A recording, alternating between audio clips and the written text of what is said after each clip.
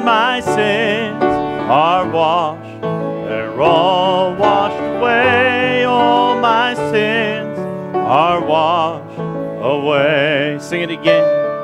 I'm amazed that you love me. I'm amazed how you care. Through your precious blood I found pardon, and my sins are washed. They're all washed away. All my sins are washed away.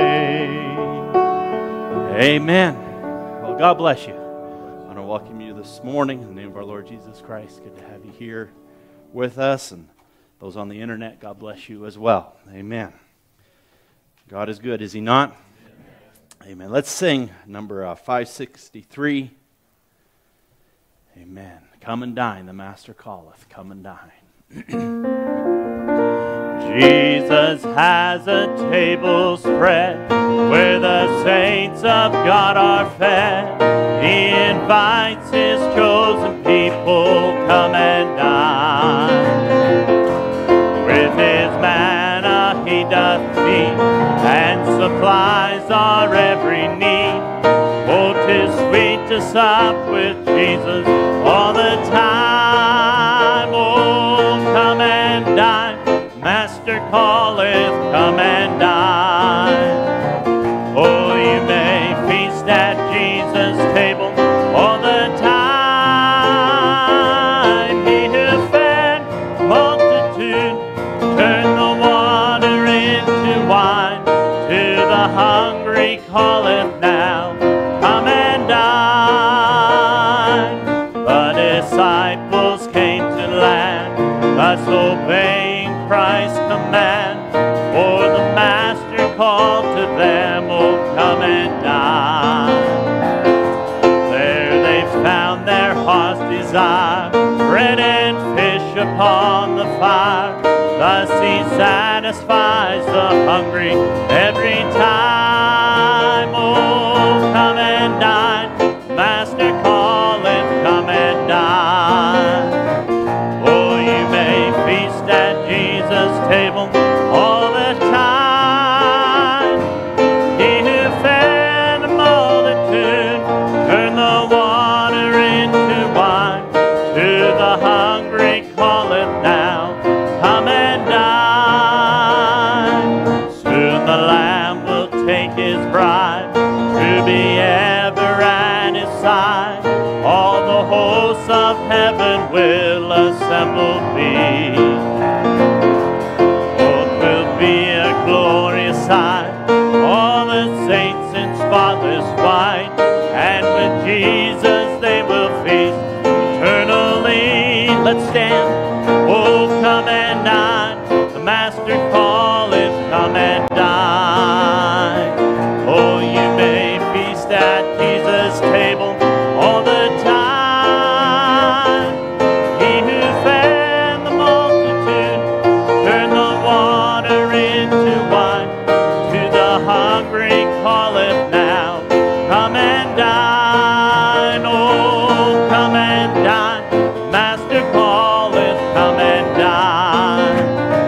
Oh, you may feast at Jesus' table all the time. Oh, He who fed the multitude turned the water into wine. To the hungry calleth now, come and dine.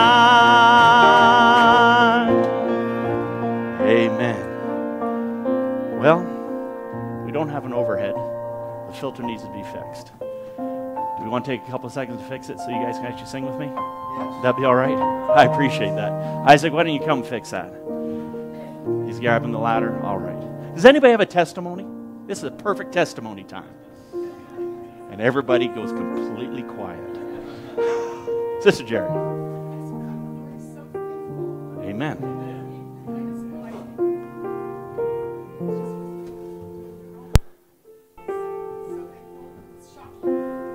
Yeah, I agree. I agree. Amen. You know, Wednesday night we saw Sister Jerry's dad here. Man, that's an answer to prayer. That's God being faithful. Amen. It's in the little things. Amen. Anybody else?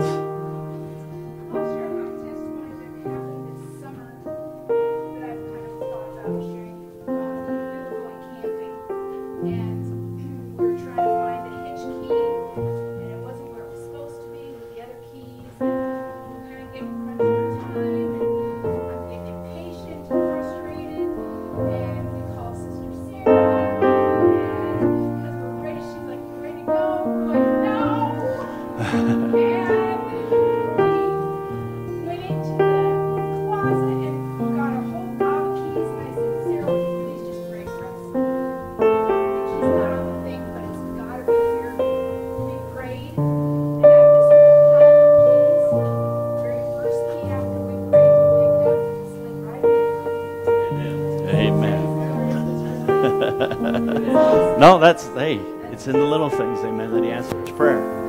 Amen. Well, we can sing another song. We don't need words. Amen. I know it was the blood. I know it, key of F. I know it was the blood. I know it was the blood. I know it was the blood for me. Well, one day when I was lost, he died upon the cross. I know it was the blood for me. Sing it again. Yes, I know it was the blood. I know it was the blood. I know it was the blood for me.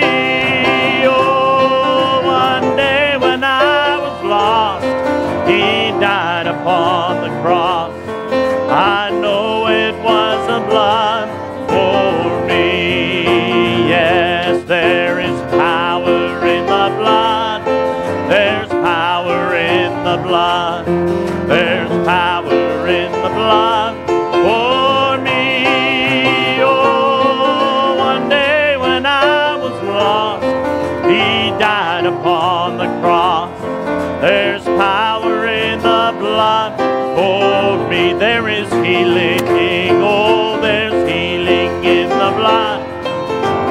Healing in the blood. There's healing in the blood for me. Oh, one day when I was lost, he died upon the cross. There's healing in the blood for me. I know it was, yes, I know it was the blood. I know it was the blood. I know it was the blood for me. Oh, one day when I was lost, he died upon the cross. There was the blood for me. There is power, yes, there's power in the blood. There's power in the blood. There's power in the blood for me. Well, one day when I was lost, he died upon the cross. There's power in the blood for me. Amen. Every day with Jesus is sweeter than the day before. Same key. Every day, Jesus is sweeter than the day before. Every day with Jesus, I love him more and more. Jesus saves and keeps me, and he's the one I'm waiting for. Every day with Jesus is sweeter than the day before. Oh, every day with Jesus is sweeter than the day before. Every day with Jesus, I love him more and more. Jesus saves and keeps me, and he's the one I'm waiting for. Hey,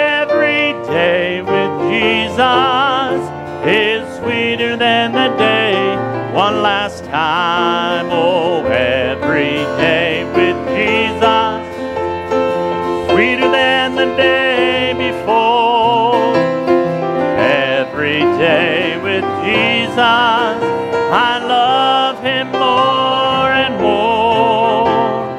Jesus saves and keeps me, and he's the one I'm waiting for. Every day with Jesus is sweeter than the day before. Amen. Let's sing number 601, Joy Unspeakable, Full of Glory. I have found his grace is all complete. He supplieth every need. While I sit and learn at Jesus' feet, I am free, yes, free indeed. Well, it is joy unspeakable and full of glory, full of glory, full of glory. It is joy unspeakable and full of glory, and the half has never yet been told. I have found the pleasure I once craved. It is joy and peace within. What a wondrous blessing!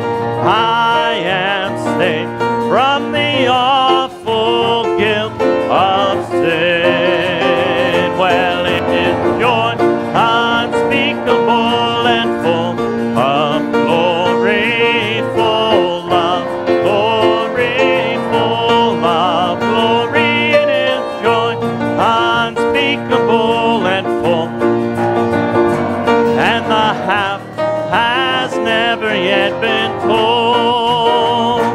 I have found that hope so bright and clear, living in the realm of grace.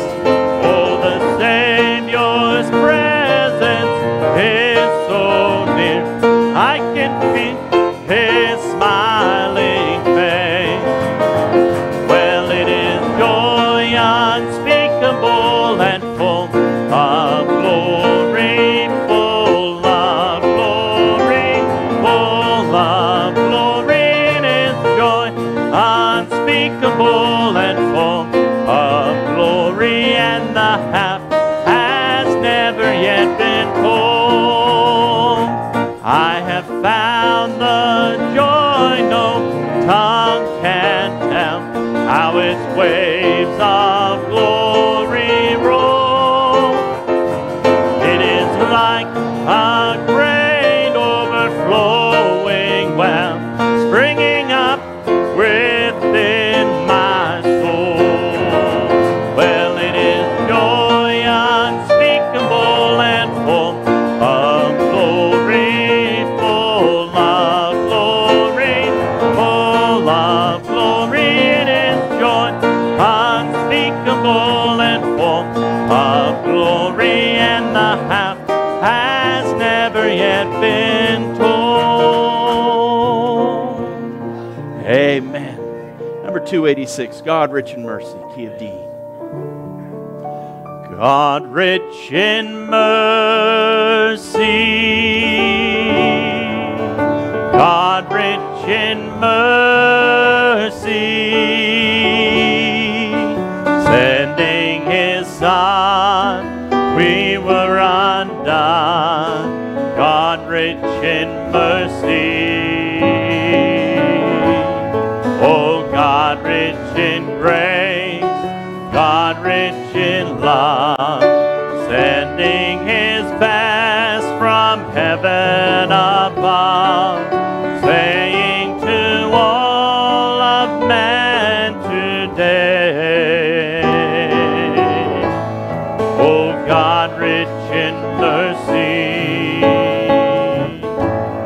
oh God rich in mercy. in mercy, God rich in mercy, sending his Son, we were undone, God rich in mercy.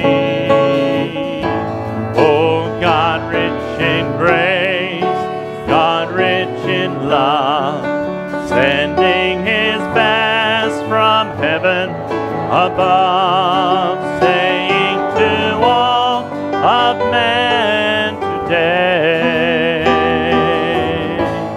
oh God rich in mercy, God rich in mercy. Amen. We're going to go to prayer. We don't want to remember Grandma Jerry in prayer. She's feeling kind of down, so we want to lift her up this morning. Lord, would just be her portion. Sister Miriam Dean Hart has asked that we pray for my friend's parents in Ohio, Mr. and Mrs. Hageman. They are very sick and in need of salvation. Also pray for Sister Patricia in Tucson. Her son was found dead yesterday, so we want to lift her up in prayer. And Isaac's asked to remember Francisco Alvarado in prayer. He continues to battle cancer and is having a tough fight, so we want to lift him before the Lord. Brother David, why don't you come, brother? Take these needs to our Lord. Amen.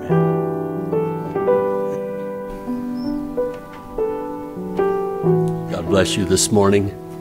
I had something on my heart, that little portion of a quote, if it's all right. I said, Lord, if you want me to bring this, you have him call me.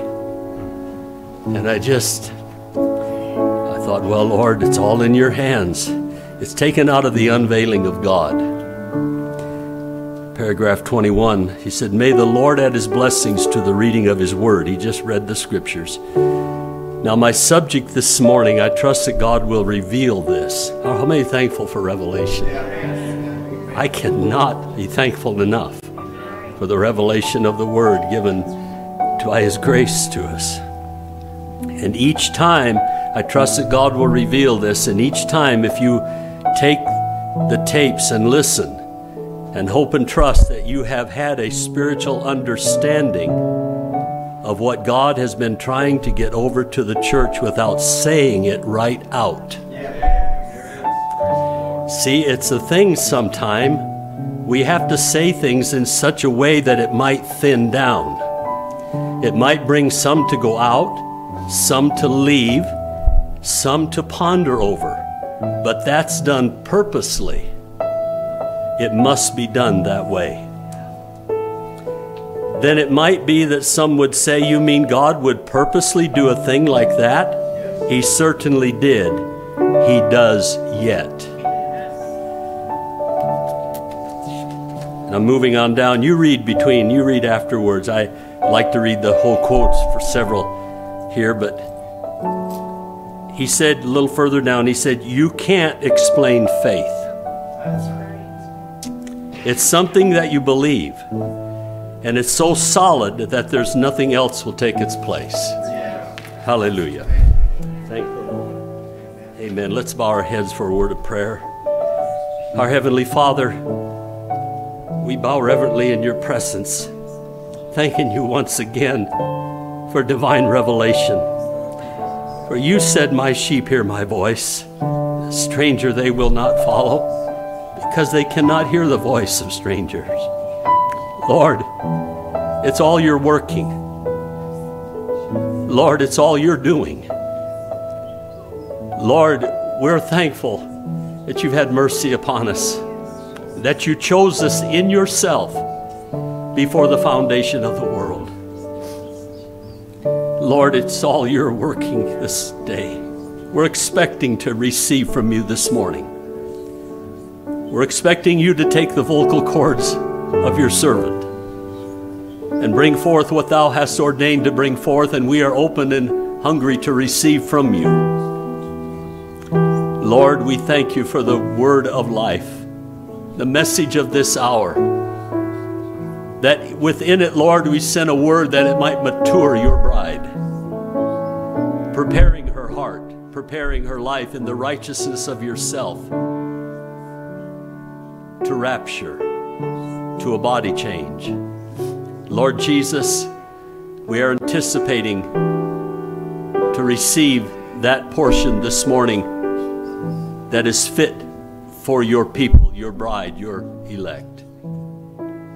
Now, Father, remember these requests, these ones with cancer, ones that are suffering, this sister that found her son dead. Lord, different ones. Lord, these needs are needs. They've been expressed before your church. Now, in the name of Jesus Christ, we impart your grace and mercy to every one of these, and may they be ministered to according to thy divine purpose and according to thy word. Whether it's healing, peace, deliverance, whatever it may be, Father, we're thankful that you hear this request, and now we believe we receive it. Bless your word. Lord, I pray, let us go out of here expecting to leave here not the same, but raised to a higher plane in thee. For Lord, we're marching forward. We've heard the voice, we've received and heard the trumpet call, Lord, to march on, go forward. Not turning back, going forward, Lord. We go forward into that body change for your glory and your honor through a message that you've given by your mercy. Reveal it, Lord. We ask you for revelation. And we do this for thy glory. Bless the offering as it's taken. May, Lord, it go to the intended purpose and service that you've intended for it. In thy name, the Lord Jesus Christ, we pray. Amen.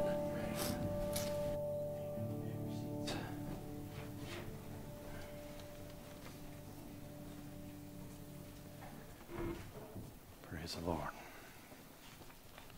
Well, as you can see, we're going to have a special day today. Sister Vika is going to be getting baptized, so we're looking forward to that. And yesterday I was singing, yesterday morning, We Will See Miracles. So I've asked Sister Jerry if she'd come and sing that song again. I know it was a blessing.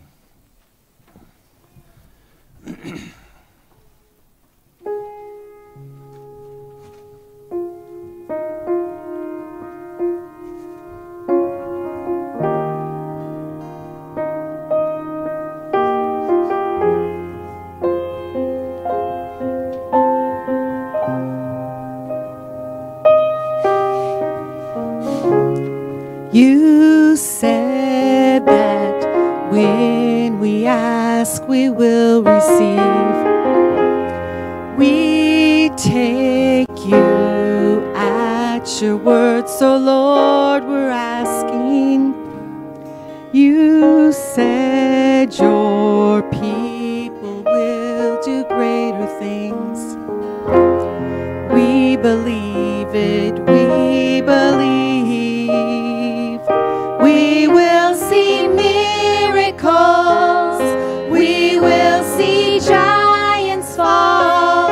We'll walk on water.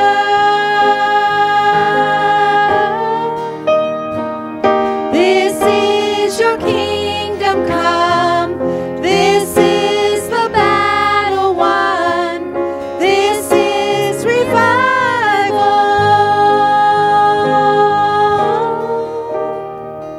We will see miracles.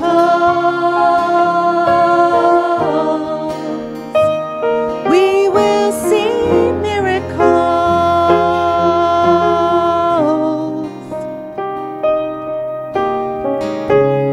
You said that nothing is impossible.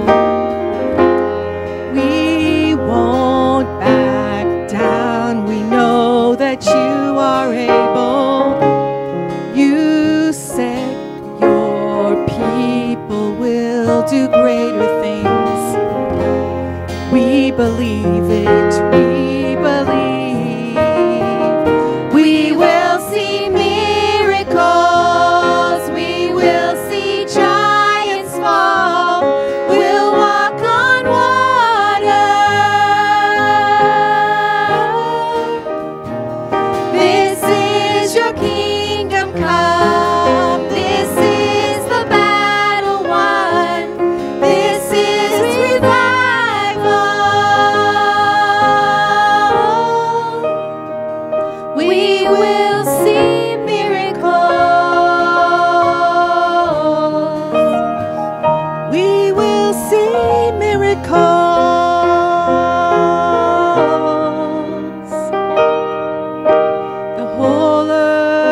will be filled with the glory of the Lord, like the waters cover the sea. The whole earth will be filled with the glory of the Lord, like the waters cover the sea. The whole earth will be filled with the glory of the Lord, like the waters cover the sea. The whole earth will be filled with the glory of the Lord, like the waters cover the sea.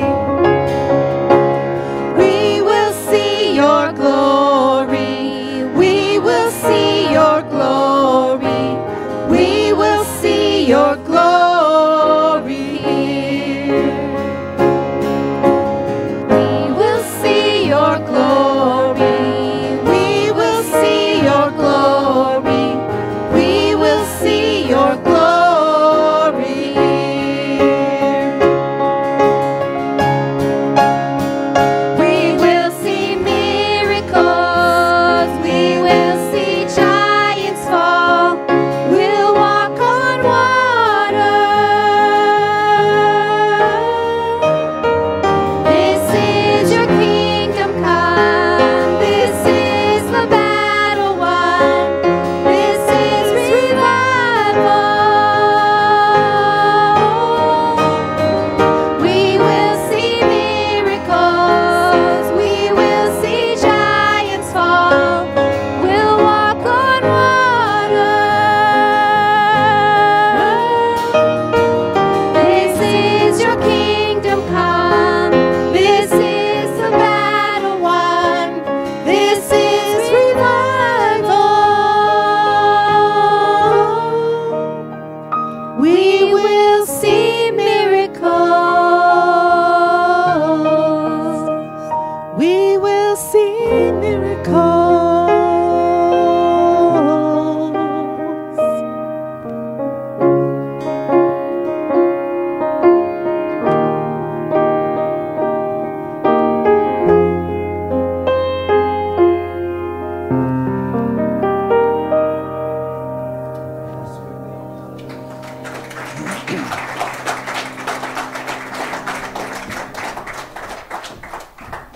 Amen. Let's sing He is Our Peace. That has broken down every wall. I don't know what key it is. As we get ready to receive Brother Paul. He is our peace, who has broken down every wall. He is our peace. He is our peace. He is our peace, who has broken down every wall. He is our peace. He is our peace. So cast all your cares on Him, for He cares for you. He is our peace. He is our peace. Oh, cast all your cares on Him, for He cares for you. He is our peace. He is. Cast all your cares. So cast all your cares on Him, for He cares for you. He is our peace. He is our peace.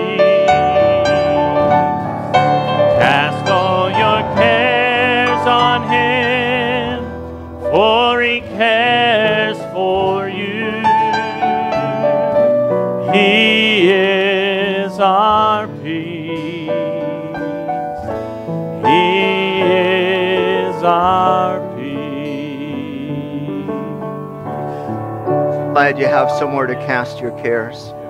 Amen.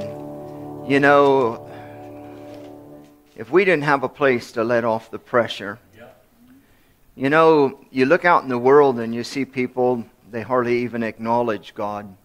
And the very nature that they have, they just simply take the cares of their life and cast them over their shoulder and go on. Part of that, you say, man, they're fortunate, but you see, part of it is they don't realize they have an accounting coming. And we as believers, you know the whole terminology they have in the world today, these people are woken. Well, I tell you, isn't it amazing how Satan comes and he impersonates that? Because there's no greater awakening than a man or woman being awoken to the fact they're sons and daughters of God. And so Satan come along and grabbed that terminology and placed it on a thought where people feel like, oh yes, we're so culturally, or whatever it might be, woken. But I'm telling you, my brother and sister, there's no awakening that they can have unless it's in Jesus Christ that can even come close to what God has done for you and I. Amen. It's just such a beautiful, beautiful thing. And you know, this morning I'm very happy in my heart celebrating our sister Vika, our heart's desire to be baptized, to just make that commitment. Lord, I'm going to serve you. Amen. You know, it's just such a lovely, lovely thing. Amen. So we're happy, looking forward to that here in a little while. I have an announcement I want to share with you, church. I won't go into all the details, but just a conversation we were having with Brother George Smith a few days ago. And the result of that is on, I forgot to write the dates down. My goodness, for Paul, that's like a disaster. February 6th, thank you. That's why God gives us good wives. February 6th is a Saturday, 7 p.m., we are going to have questions and answers. Brother George is going to host that. That means here in the flesh. So then you can turn your questions in. So we're not going to do kind of a random hit-miss thing. Turn your questions in. You can put your name on them. Brother George says you want to put your name and be identified with your question. No problem. If you don't, no problem. So if you have questions, things you'd like Brother George to discuss, and I ask him, Brother George, what is on the table? And he says, Brother Paul, if there's a question that I don't want to answer, I'll just simply look at them and say, I'm not answering this. So, one time, I think Brother George, if I remember correctly, had somebody, ask some question concerning him and Sister Rebecca that was like very personal, and he's like, I'm not answering that for you or anyone else. So, but let's do that. So please, that gives us 1 day shy of 2 weeks, right? So please turn in your questions beforehand, and we're looking forward to a lovely time with Brother George to come. A lot of insight. I actually mentioned something to Brother George of something of a recent conversation.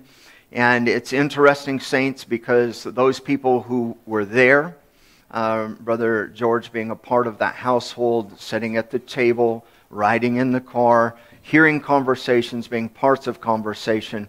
And I mentioned this little thought to Brother George, and he says, Brother Paul, that's not the way everyone takes it. He took me back in history, as it were, laid the whole foundation of what was happening, carried it right on through, give me a whole different perspective of what we're looking at. So it's nice, and it's always good. I'm happy myself to be able to count Brother George as a friend. So be praying for this services. And so Saturday evening, February 6th, 7 p.m., questions and answers. So please turn them in. And then we'll have a regular Sunday service.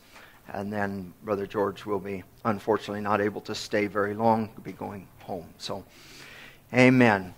Let's just stand and go into the Word. I want to speak to you once again on the overall thought of redemption's manifestation. I want to talk to you. This will be a multi-part part here. The Tale of Two Queens is not something that we can preach in one service and do it justice. So what we're going to do is come and it will be very familiar to you. We just want to touch. But you see, my brother and sister, in studying the message, you always have a foundation of Scripture. You study the message. You realize that when they say history repeats itself, that is a true statement, because we get to see now, by God's grace, Brother David said, revelation allows us to look in the Word and realize the very spirits that were moving at a certain time and place have come back on the scene again. And that is good, because the Holy Ghost fell on the day of Pentecost, and He's falling here with us in our Pentecost. Amen. And we see the power of God moving, stirring people, amen, answering questions. Prophet of God said, if there's a biblical question, there is a biblical answer. Amen. So we don't have to assume, and we don't have to give up. We can just wait upon the Lord. Let's turn in the book of Esther. And like I said, this will be very familiar. Speaking of Vashti. And, you know, I want you to remember now in our graph that we have, or the basis we're looking at, never, not nearly as exciting to talk about the negative side of it. It is talk about the bride of Christ, right? To talk about revelation and the opening of the Word, overcoming power, rapturing faith, all of these things, my brother and sister, are the very cream, you might say, to a son or daughter of God. But yet we always want to lay a good solid foundation, and you know, sometimes we realize little things may be lacking in the foundation points that we need to make, and God help us that we build a complete foundation under the Word, not just our pet topics. And so let's just start here. Now, the first 10 verses are laying the foundation here of what is coming to pass, and how this come to pass that Vashti would find herself in this position. We'll start with verse 11. To bring Vashti the queen before the king with the crown royal, to show the people and the princes her beauty, for she was fair to look on. But the queen Vashti refused to come at the king's commandment by his chamberlains. Therefore was the king very wroth, and his anger burned in him. Then the king said to the wise men, which knew the times. Interesting insertion in this scripture. They knew the times. For so was the king's manner towards all that knew law and judgment. And the next unto him, now I'm going to just totally slaughter these words. I even looked at some of them and their pronunciation, and 3 minutes later I couldn't articulate it. And next to him was Carthentia, Sethtar, Admatha, Tarshish, Meres, Mersana, and Memucan, the 7 princes of Persia and Media, which saw the king's face, which sat the first in the kingdom. What shall we do unto the queen Vashti according to the law, because she hath not performed the commandment of the king Ahasuerus by the chamberlains? And Memucan answered before the king and the princes, Vashti the queen hath not done wrong to the king only. Now, saints, I'm going to ask you today, you got to look beyond the surface of this story. She's not done wrong to the king only, but also to all the princes and to all the people that are in all the provinces of the king Ahasuerus. For this deed of the queen shall come abroad unto all women. Now, let's not forget, sisters, the representation of the church is a woman.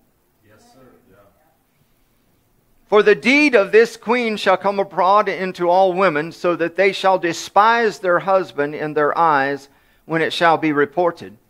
The king Ahasuerus commanded Vashti the queen to be brought in before him, but she came not.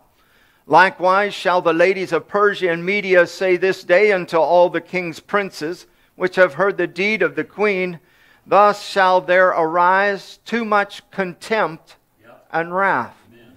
If it please the king, let there go a royal commandment from him, and let it be written among the laws of the Persians and the Medes, and that it not be altered, that Vashti come no more before the king Ahasuerus, and let the king give her royal estate unto another that is better than she. Amen. And when the king's decree, which he shall make, shall be published throughout all his empire, for it is great, and truly it is great. Yes, it is. All the wives shall give their husbands honor, both to great and small. And the saying pleased the king and the princes, and the king did according to the word of Memucan. For he sent letters into all the king's provinces, and to every province according to the writing thereof, and to every people after their language. And every man should bear rule in his own house, and that it should be published according to the language of every people. Amen.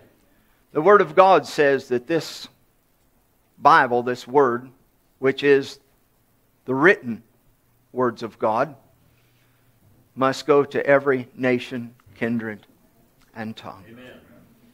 Heavenly Father, we ask you today, Lord, just help me articulate these thoughts, Lord, that I've been studying and trying to understand, Lord, to have a correct view of, a correct vision of. We ask, Father, that you would just move in our midst today. Guide us. Lord, let us speak only according to thy word, in the name of Jesus Christ. Amen. You may be seated. So, as we would look at this story, my brother and sister, I just felt a great connection, as it were. It reached out to me that we would be looking in not those days so long ago, but we would be looking into the season that we live in now, and how that we would be able to take and grasp the spirits, amen, as it is. You know, we recognize that spirits come and go, as it were, but they don't die. So you'll see a spirit in an age, but it'll appear once again. And if we remember, my brother and sister, at this time that we are living in is the evidence of the pale horse rider, which was a mixture of all of those deceptive spirits of the ages that had come into our time, and they're all mixed together. And it's not darkness, it's not absolute evil that on its appearance, it's not good, it's just this mixture. And people then, because of the spirits of the age, are comfortable, because the Scripture says that they would have the very appearance of godliness, but they would so deny the power. So appearances are good. In the business world, I like to read, and I like to do that, and they tell you that you have just a small fleeting opportunity to impress someone. Your appearance and how you present yourself, how you articulate yourself gives you just a moment to leave the impression with that person. But my brother and sister, impressions are not nearly as important as the character behind the individual. A nice suit, an articulate language, polite behavior, all of these things can leave an image, but it does not necessarily mean that the person is what that image represents. And so as we look at this, I want to just go through here kind of steady as we would go today. I still want to come back to verse 13. And we recognize the king said to the wise men, which knew the times. My brother and sister, I tell you, it is a wise man or woman in the day that we live in that knows the times that we are living in. Amen. If we miss the sign of the time, then we can look, my brother and sister, at the Word of God. We can read it as a historical factor. We can take all of these things, but when by revelation we recognize that it is here. And I'm going to just throw this little nugget out because it will come in the next service or two concerning the tale of two queens. But you see, Esther comes in the same season, in the same circumstances of a life.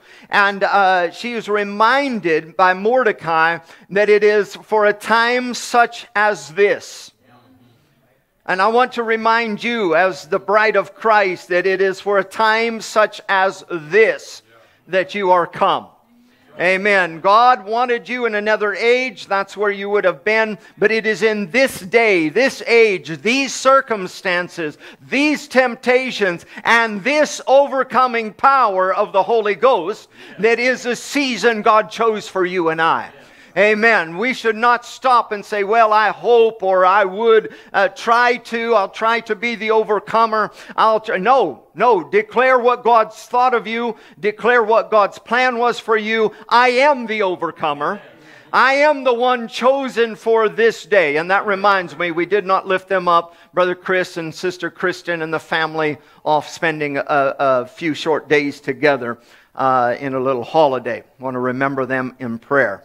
Amen. So you look at this and realize that it's a wise man that knows the times. And so we see how this action took place. We see what is coming and how that there is a reaction to this action. Now, I can assure you, my brother and sister, that Vashti's response was not something that just popped up. It was not some sudden act of rebellion, but it is something that had started to raise up into her. Now, look at Vashti herself. She had been raised to the very pinnacle. Amen. Now, the pinnacle for her was queen. Amen. And she had been raised to the very pinnacle. She's the queen of the kingdom. She's got every benefit and every blessing of her position. Now, I just want to remind you not to go into this, but it's just come upon my mind to remind you that the prophet of God says that you and I are living below. Come on, queen. Amen. Let's accept all that God has given to us in our position. Amen. We should possess all that is in there. Now look at this. See, she had every benefit and every blessing of her position. She had authority, my brother and sister, to call and to send and desire something, no doubt the finest of clothes and whatever might have been that she would have desired, the finest of food, and to elevate her friends, as it were, around her. But the problem Vashti had was she forgot how she got there. Vashti did not become the queen upon her own merit. She had become the queen upon the king's favor. That's right. And when she come to the place that she no longer cared about the quality and merit of the king's favor, she felt that she had rose up to a place that she in herself was self-sufficient. Now, I want you to understand, and we'll hit on this in future services here, but my brother and sister, the prophet of God, through the seals, you'll find it in the seals, you will find it in the church ages, you'll find where God is dealing with the fact that there is on the earth today one who calls herself queen. She's vocal about this. She says that she is the queen of heaven. But then the prophet of God comes, and this is actually what brought me into this story of the tale of two queens, is there is one there, my brother and sister, that is vocal. She has told the world of her delicacies, of the things that she's partaken in, but she forgot how she got there, and so now she believes she is self-sufficient. She believes that she has the authority and she has the position to do anything she pleases. But we see now that Vashti, forgetting how she got there, she forgot who had placed her in that position. And I've spoken on this in the church and no doubt will again at some point in time. But we must remember, my brother and sister, the difference of these relationships is so obvious or so apparent. It was that Vashti didn't even want to come when called. But we will look at the life of Esther, and when Esther saw a need, when Esther saw something she desired, she went. What a difference. One had to be called, and one had a desire to come to the presence. Amen. What a difference, my brother and sister, that makes. And people can say, well, we are Christians, and if God wants something from me, then, He can let me know. I've heard people make statements like that. But I'll tell you, I believe this bride of Christ in this last age is there saying, you know what, my Lord, my King, what can I do for you? How can I serve you? What can I do that would bring pleasure to you? She's not there living by a book of rules that says on this day, this time, this place, this way, I have to do something. But she has a heart's desire to want to be in the presence of that King. And if I'm not careful, I'll preach myself too far ahead here, meaning as in next week or week after. So you see, by the reason of her position, she was brought up into this position where she was, as it were, the first lady of the nation. And it's there that I find interesting, and I want to throw out to you that it is because she was beautiful. Now we'll see actually a metamorphosis or transition in this story of the nature of the whole picture. But you see, the king says, I want to show you guys how beautiful my wife is.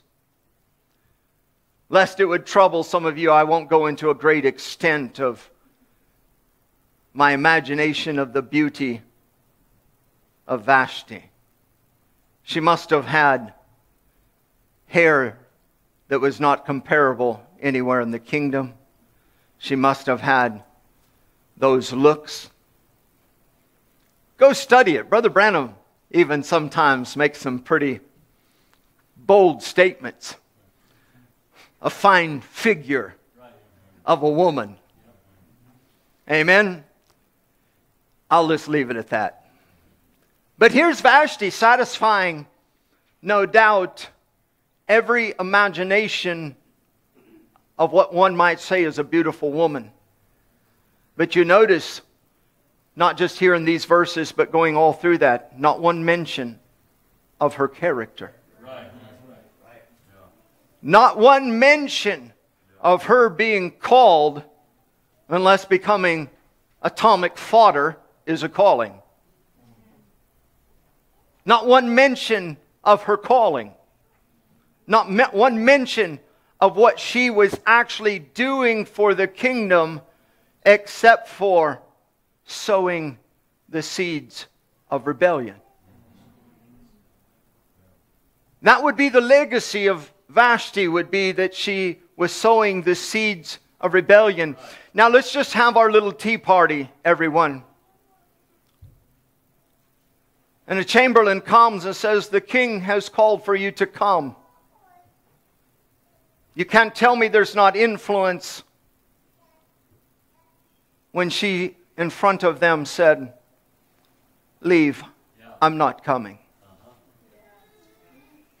Let me type that to you today in the moving of the Holy Spirit. The Holy Spirit coming down in our presence, coming in our church services, coming in our lives, however it might come, and we refuse to respond. You see how that seed of rebellion can come in, and it would be in reading and studying here, coming across some lovely quotes, and Brother Branham ties one of those to how in the wooing, how Satan coming and wooing this bride of Christ, he come in there and he wooed her with lovers. And then Brother Branham types those lovers right into the Trinity. You see, he wooed them into that, and then they won't move from that, even though the Scripture is right in front of them, and to realize that Acts 2:38 is the fulfillment of the book of Matthew. 28:19 is not a standalone, my brother and sister. Acts 2:38 is the fulfillment or the explanation of that. And it comes down, but they won't move. They've been wooed to that, and they refuse to move from that. And so then they have to cut God up in 3 pieces, and they've got to convolute him. And yet history, if you'll study these things out, and we'll touch on them in a future service because Brother Branham ties this together. But you'll see, my brother and sister, what we call Mariology today, which is where they have lifted up and worship Mary as the Queen of Heaven. My brother and sister, it is actually a demonic spirit that was taken from sun gods and moon gods and all of these things. And then they said, we got to get this somehow into modern day Christianity. So they just change names, but they don't change the spirit. Amen. So I can tell you that. Let me just flip this over to you. Amen. We don't use the same name. We don't have a Vashti in the church. But we have Vashti's spirit. And so you just change the names, but the spirit remains the same. And so then we move on and we call that religion. But you see, when one comes to a place where there is, you might say, authority, when there is influence, the prophet of God, I read the quote to you the other day. I do believe the prophet of God says whenever we come into a place to be an influence for God, we must humble ourselves daily. That we would not be lifted up and not forget the reason of our position. Not forget how it is that we got here. How it is that our sin and past life is behind us to come and just be religious people. Amen. You see, as I said before, nothing's mentioned of her character, only her beauty. Now there is a quotation that says, time takes away beauty, but it reveals character. That's why I believe I know a sister that had an apron that used to say, don't marry or something for beauty. How does that go, Sister Jerry? Remember Sister Linda had that? Amen. Don't marry for looks. Marry for cooking, because looks don't last, but cooking does. Something of that nature. Amen. I think I slaughtered that.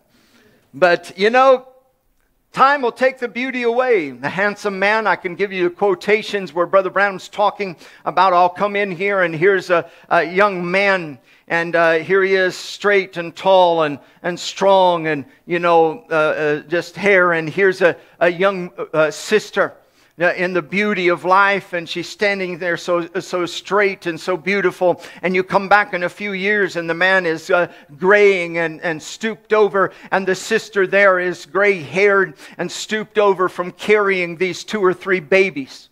And so you just see the natural culmination of life brings about this transition in our lives. Amen. And it don't matter. We can't circumvent it. You can go through life and eat the healthiest of everything that you can eat. And you know, do everything you want. And you'll wake up one day, there'll be a gray hair there. Amen. And then you'll wake up another day and that gray hair left. Amen. So, you know, we have to be careful about how we place ourselves and how we do that. And we should not forget how we get here. Amen. I've got to this position.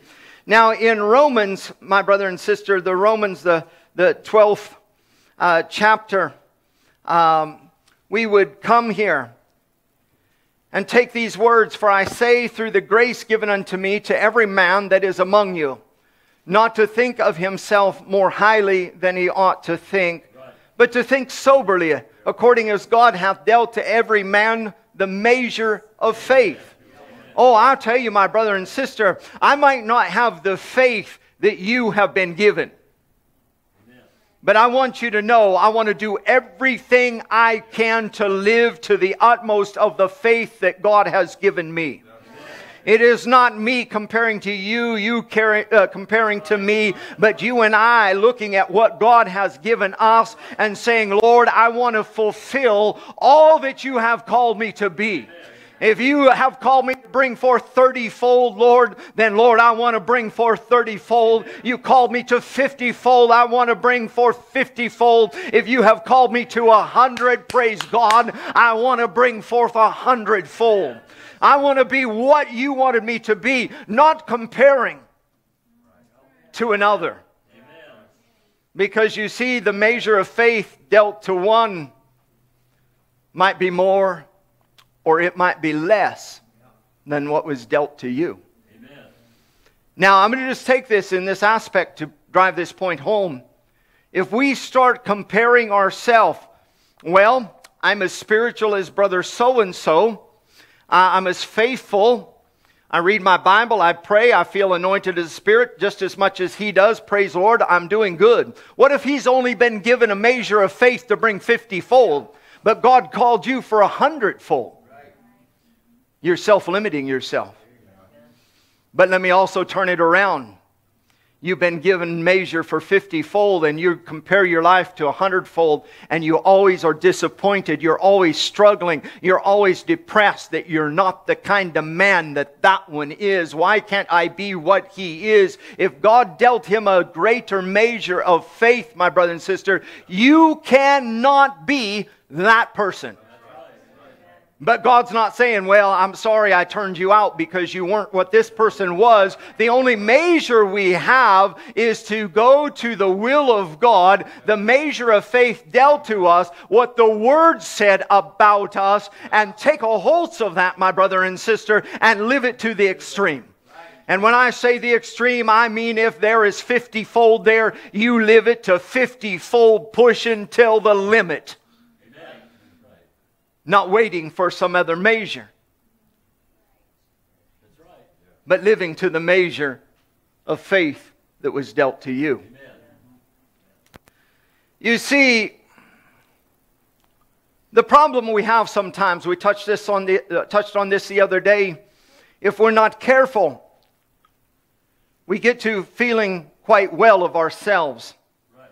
We quite honestly tell ourselves that we are more than we are.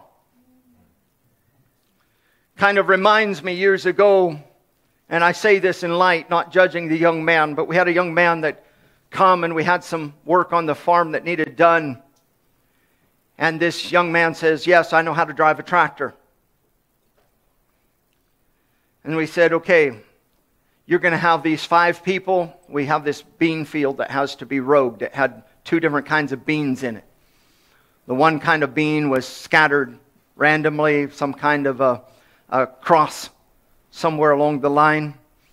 And we said, you're going to drive the tractor, and these guys are going to go and pull the plants that need to be taken out, and they'll throw them on this deal mounted on the back of the tractor, and you'll drive to the end.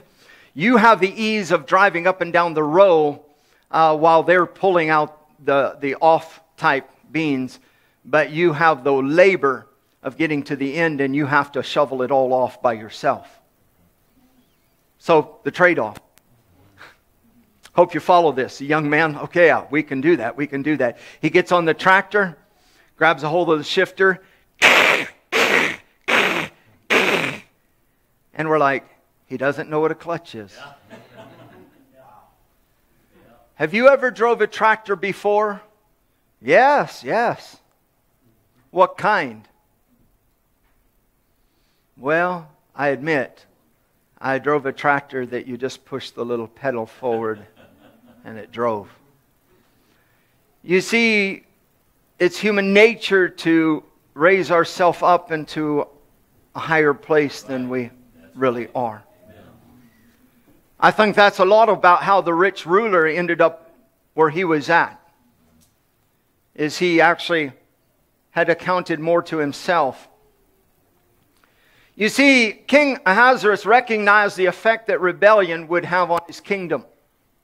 My brother and sister, the prophet of God in preaching, you can follow this continuity if you're aware of it all through his sermons. You see what Brother Branham was doing as he was dealing with the denominations in the early times. He was trying to get them just to be aware of how the seed of discrepancy had come into the church.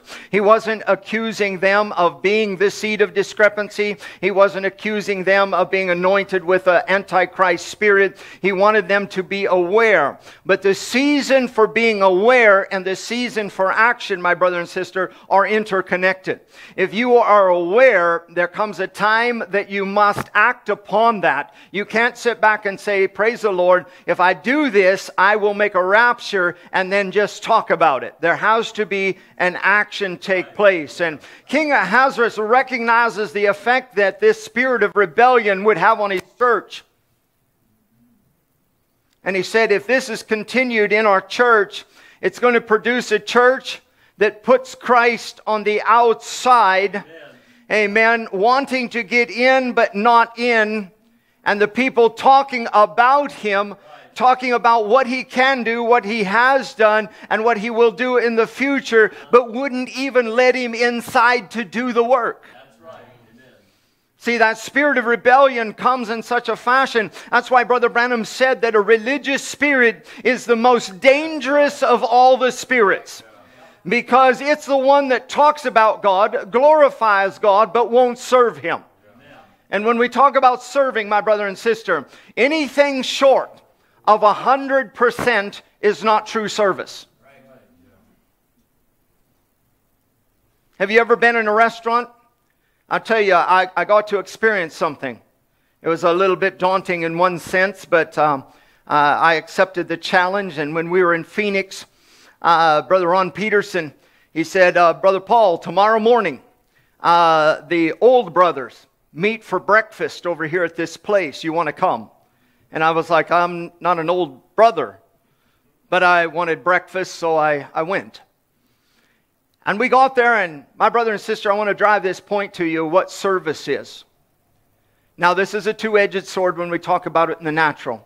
So here's this fairly long table full of brothers. I was by far the youngest there, just to,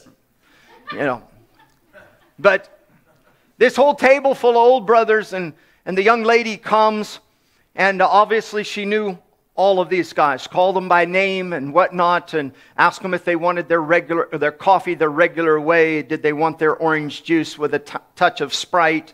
Do you want this? Do you want that? And she obviously knew that. And this young lady, you just hardly would think about something, and she would have it right there.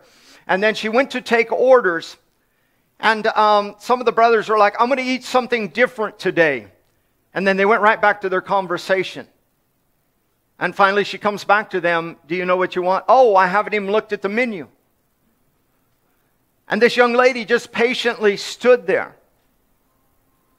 She never expressed one bit of attitude. One brother apologizes. Saints, I want you to catch this. And she looked at him and says, my job is to serve you. Oh, that we could talk to our Lord Jesus like that.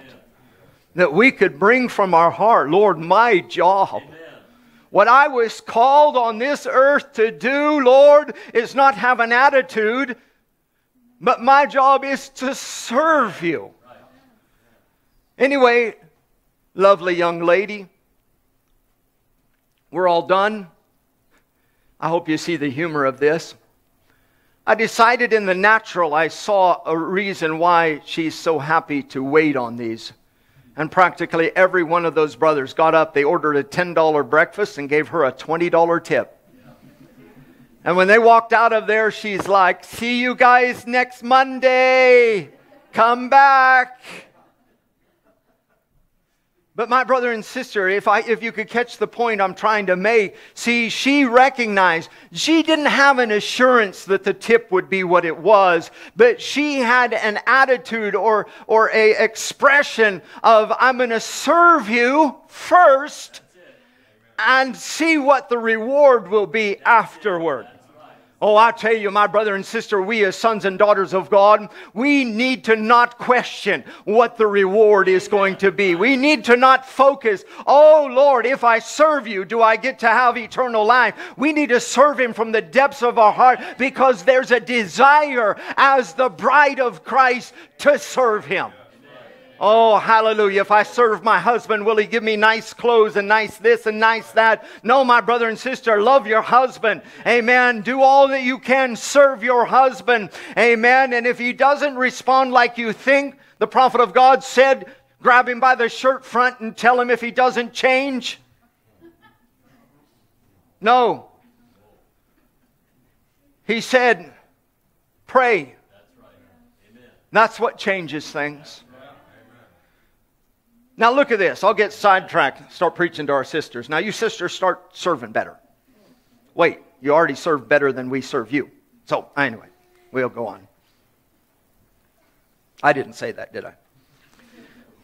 See, he recognized the effect that rebellion would have on his kingdom. And we see perfectly, my brother and sister, I hope you're in tune with me, because you start studying the message, you'll see this reoccurring thing popping up over and over and over and over again. How the people wanted God to perform first and they would serve Him after. When the reality was, God says, serve me first and I reward you. I will give you even to the half of my kingdom by a reward, eternal life for your service, for your love, for your adoration. But we as humans want to see something first. And as we reference and cross-reference this, we recognize the connection between the Spirit and the church. We'll see how that the churches in the day, amen, Brother Branham preaching in the indictment and other places, my brother and sister, we're looking at today how the church has come and they have said, you know what, we want to serve God, we want to worship God, we want to be identified with God, but we want to really run this our own way. Amen. The scripture types it out in the parable or story, as it were, of 7 women, 1 husband. You don't have to provide for us. You don't have to do nothing for us. We just want your name. And that's what we have in the world today, is churches, amen, that simply are wanting to do what they want to do, but they want to claim the name of Jesus Christ. Saints of grace, let's make sure we never go there. Let's make sure that we serve God because we want to be personally identified with Him. We want to be known as His wife, hence the term bride. Amen? That we take this. So we recognize the connection between the Spirit and the church. When the Holy Spirit has liberty, you will find a church that is filled with the power of Almighty God. You'll see answered prayers. You'll see people happy to be serving God. When you find a church that has deviated into their own interpretation of what God desires for this day, my brother and sister, you will find a church then is starting to operate in its own authority. And when God says come, they can look at Him and say, I ain't coming. See, that spirit, that attitude is there. I ain't coming.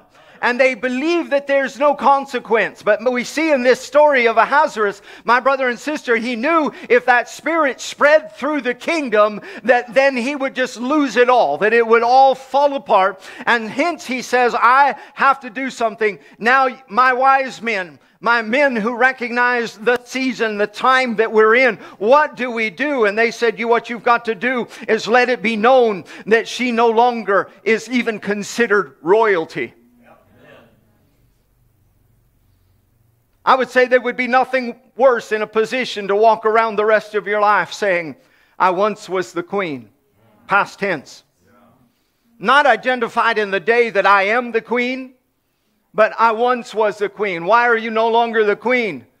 Because I wouldn't listen to the king. Now look through the scriptures, saints. See how that the prophet of God breaks this all down and shows clearly how that at one point in time could be identified, we are the queen. They still say, I'm the queen of heaven, but they no longer have any authority in the kingdom of God. Amen. They have lost all authority. They have been put out. And while she might have still used his name, she was no longer of him. Are you with me? You see, we had, well, let me tie this together here. Get ahead of myself too far. Revelations 3:17. See, this would identify the spirit of our day, but my brother and sister, it also identify the spirit of Vashti. Because thou sayest, I am rich and increased with goods and have need of nothing, and knowest not that after you have rejected the king, you are wretched, miserable, poor, blind, and naked. You realize what happened to Vashti? They didn't take her out in the backside of the desert and throw her out there for the wild dogs. Saints, they actually took her to the far corner of the king's house. And they put her there. And she never fellowshipped in the body of believers again. She never saw the king again. She never talked to the king again. Every communication, what you might say, is Vashti became a prisoner of her own creation. And you'll find, my brother and sister, when we as sons and daughters of God dealing with the things of life, I'm going to speak straight to you here. We deal with the things of life, the issues of weaknesses of our flesh. And when God comes and says, I'll deliver you of that, and we won't respond to the Holy Spirit, we will end up in a prison of our own creation. And people will say it was God's fault. It was the church's fault. It was the pastor's fault. My brother and sister, it is of their own creation. Vashti could have said yes just as easy as she said no. And you and I can say yes just as easy as we can say no. And so we don't want to come to a place in our life where we look and say, I'm in this position because of this message of the hour. I'm here because of this person and because of that person. No, you had a choice, yes or no. Amen. And oftentimes we say no because of our feelings, our emotion, our weaknesses, our little complexes. We say no because it requires radical change in our life. We say no because it will cause us to actually be exposed to the body of believers. That's right. Amen. I've shared this before, and I just make note of this. When you see the Holy Ghost moving in the midst of a people, you will see people breaking away from bonds that have held them. I remember being back east. I'll just kind of keep it vague. Probably last time I shared this, I spoke too much. Forgive me.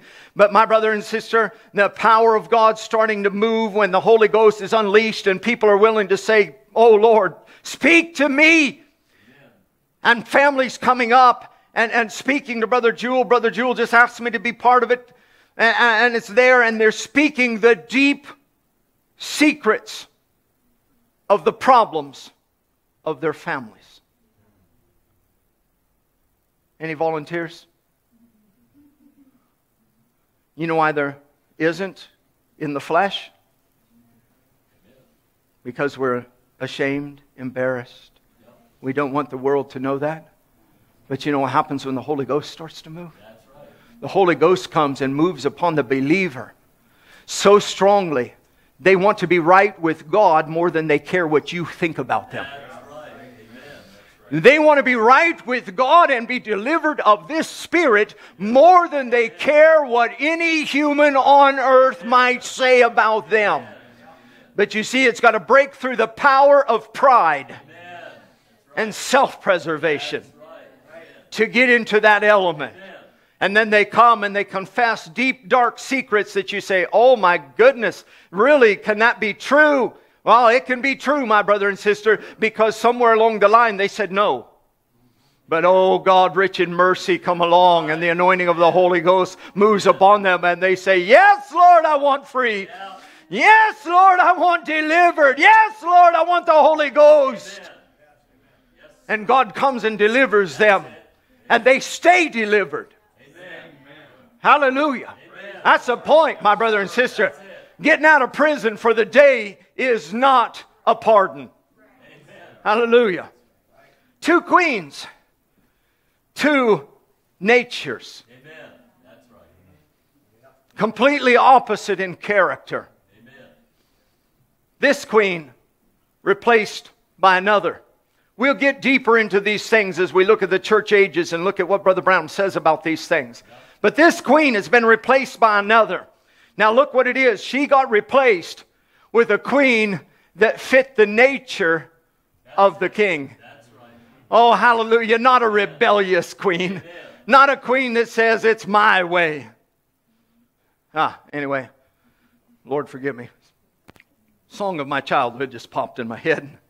I promise I won't speak it out, okay? You won't have to spank your kids to get them to quit singing that. You see, this queen replaced with another. God didn't just throw another person in there.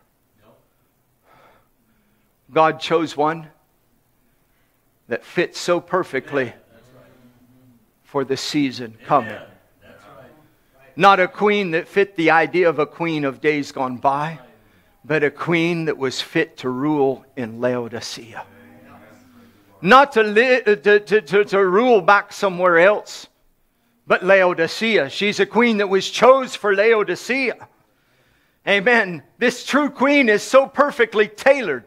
Now, I hope you follow what I mean by tailored. So she is so perfectly formed to fit this king. Amen. She wasn't of her own nature trying to be pressed into, but she was tailored to fit the very nature of the king. And she is so perfect. Oh, I hope you get this. She is so perfect in his sight.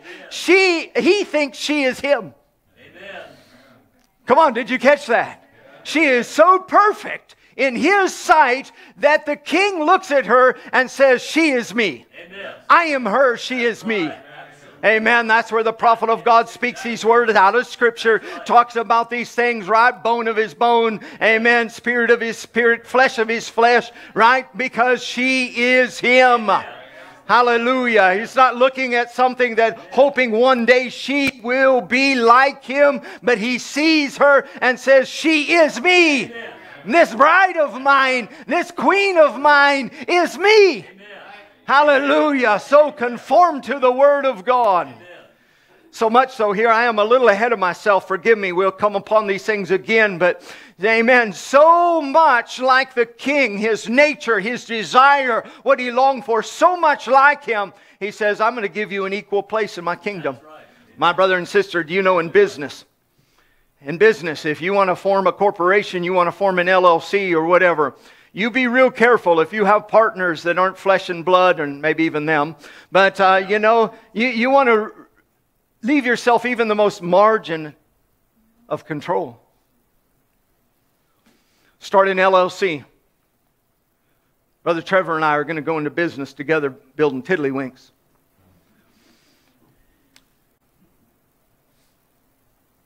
I want 51% of the business. Brother Trevor, if he has any sense, is going to say, I want 51%. Right. Yeah.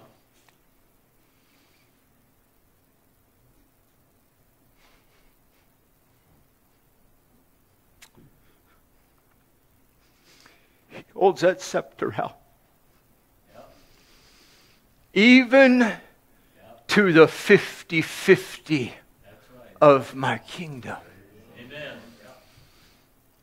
A queen with a nature that he can trust. Amen. A queen with a character that he doesn't have to question what she's going to do. Amen. He knows that she cares about him and his kingdom. Amen. She's going to serve him. In fact, she's going to become an advisor to him. Honey, do you see this? That comes out, my brother and sister, you know, in the story of Esther. She says, you know what, this guy's going to wreck the kingdom. He's going to cause all kinds of divide and trouble and murder and death and whatever else. And I can't let that happen to my husband's kingdom. Amen. Now you can say, well, it was all about the Jews. No, my brother and sister, if you look, study and find the continuity, she was looking out for her husband's kingdom. Amen. In more than one way. That's right. Right? Because she was a queen of heaven. Amen. And a queen to a king. Amen. Hallelujah. She's watching out for that. She cares. Amen. Given an equal place in the kingdom. Amen. See, one living only of the blessings of the kingdom, and one desiring to fulfill all the king asks of her. See, this is the tale of two queens, two spirits in the framework of the Christian church. Amen. There's two queens on the earth today, my brother and sister. There's two queens, one making her profession that she's queen, and one that Almighty God says, this is my queen. I don't want to be the one standing around saying, I'm the queen, I'm the queen, I'm the queen, and everybody knows you're not. Amen. Amen. But to be one where the king would say, this is my queen. Amen. And I have, according to the word, even given to her the half of the kingdom, because she will rule and reign with me. Amen. Hallelujah. Now I'm going to get off into this and we'll touch it again. But the prophet of God talking about how it is, my brother and sister, this bride of Christ, she's not going to go through this judgment. She's already left. And then she comes back to sit with him in the judgment. Hallelujah. So you're going to be in judgment, my brother and sister, but you're going to be there with your King. And you're going to have a divine judgment. You're going to have a divine understanding. You're going to have a divine compassion. Amen. Now, this will just touch on this, and I don't mean to make a point, but you hear a lot of people. Guy holds the door for him. Praise the Lord. It's like a cup of cold water. He's going to have eternal life. I've run into people that have dispensed eternal life to everything under the sun, my brother and sister. For everything under the sun. But I tell you, on that day, it will be a divine judgment. Amen. It won't be our neighbor was so kind to us. Because see, you're going to have a hard time tying together a man who's blasphemous and gave you a bag of potatoes, so therefore he's got eternal life. You're going to have a hard time in the natural, balancing these things out. Yeah. But on that day, you, bride, queen, we're going to sit there with a divine judgment. Amen. Not an emotional judgment. Not an analytical judgment. Not a judgment from history. But a divine judgment. That you will be able to speak according to the Word of God and the will of God. Why? Because you know the mind of your husband. Oh, isn't that beautiful to know the mind of your husband? I tell you, my brother and sister, I find it so lovely in the natural. Amen. Now, I've seen brothers, you know, this one brother told me, he says, now, Brother Paul, he says, I want you to understand something. He said, I act annoyed in public when my wife finishes my sentences. I was like, I noticed that. But he said, truly, I'm actually pleased. Because my wife knows me so well. The same wife who finishes my sentences knows exactly how I like my socks folded. She knows exactly how I like my breakfast. She knows exactly how I like my clothes in a closet. She knows exactly how that when we're going on a trip that I like to leave at an exact time. And she's always ready.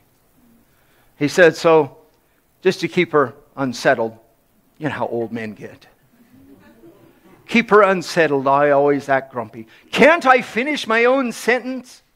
I've been there before when this sister was like, you're not capable. And then they smile at each other and hold hands as they walk off. Oh my, look. A tale of two queens, two spirits in this framework of the church. Let me hurry right along here. Now, we have different religions and we have different motives and different theologies, but our Christian religion is based solemnly upon death, burial, and resurrection and the second coming of the Lord. Oh, it's an important question. And as we are now approaching to my most sincere thoughts, we are living in the very shadows of His second coming. Amen. There, to my way of seeing it by the light of the Scripture, there is not one hope left for the church outside of the second coming of the Lord. Amen. Now, my brother and sister, do you follow that? Yes.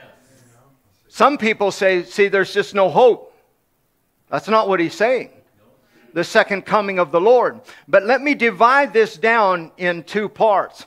There is His spiritual or presence that has come, which some people just freak out and they're like, oh, presence, Perusia. Oh, this is horrible. It's a false thing. No, Perusia is true.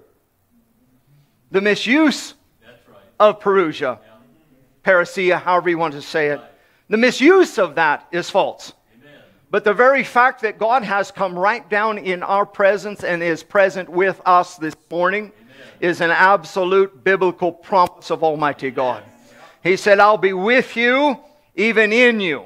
Amen. So His presence is here. Now those who took that doctrine and said, God's already come and we can act like a bunch of rebels because it's already done deal. So now we can go act like the world because we've been sealed. My brother and sister, you talk about an anointing that has to be upon these people that say, I've got the Holy Ghost, but I can now have permission to act like the devil. Don't make a lick of sense, does it?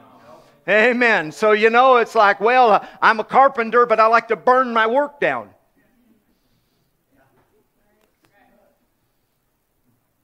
You see, the presence of Almighty God, once in the heart and mind and soul of a son or daughter of God, leaves them in such a love affair that is so deep that, as the prophet of God says, now I'm getting ready to go to Africa. And if I was to go and get a hold of my wife and tell her, now, my dear wife, if you go with any other men, if you do this, if you flirt, if you this, that, and the other, when I come home, you're divorced. And then he turns it right around and says, and she reaches up and gets a hold of front of my shirt and says, Mr. Branham, if you are over there and you do anything and you this, that, and the other, when you come home, you're going to be divorced. And the prophet of God says, wouldn't that be a lovely home?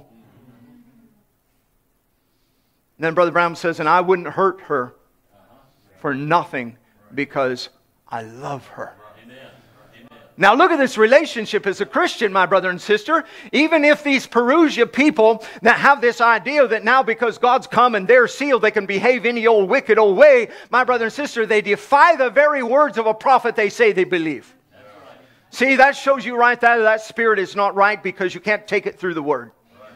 So I tell you, here we are, my brother and sister, living in a time, the second coming of the Lord. I'm here to declare you. There'll be a lot of people that might question and say, Brother Paul, you don't know what you're talking about. But I'm here to tell you this morning, He is here. Amen. The prophet of God himself said, He is here. Is that the physical coming of the Lord? No, my brother and sister, it is not. But He said that He would come, anoint you and I with His Holy Spirit. He would come and manifest Himself to us. And the prophet of God says these different ways that God comes and shows Himself. He called it in morphe. When He comes in morphe, it's all God. So God moving in our presence, the Holy Spirit dealing with our young people, dealing with our old people, dealing with everyone. And we say that, oh, my brother and sister, you imagine if you just pull, oh, well, it's our emotion. It's not the presence of God. You know what you become in that scenario? Callous. You become so calloused that you'd say, I don't need to be moved. I've got the Holy Ghost. I can be angry, demanding, rude, and it doesn't matter. It does matter. The prophet of God didn't make that references and influence of the Holy Ghost being a dove just to fill up time in a church service. He was speaking to the very nature that we would search for and long for and desire to become. As we're now approaching my most sincere thoughts, we're living in the very shadows of the second coming. There to my feelings, it is by the light of the Scripture, there's not one hope left for the church outside of the second coming of the Lord. I want you to think about the day we're living in right now, right here in the United States. The world is in its wild pandemonic condition. Now that word, my brother and sister, is not pandemic. It is rooted in pandemonium. Yes, sir. All through my childhood, my early adulthood, and unfortunately late adulthood, every person who ever climbed the fence at the congressional buildings got shot dead. Until now. And they moved the barricades out of their way.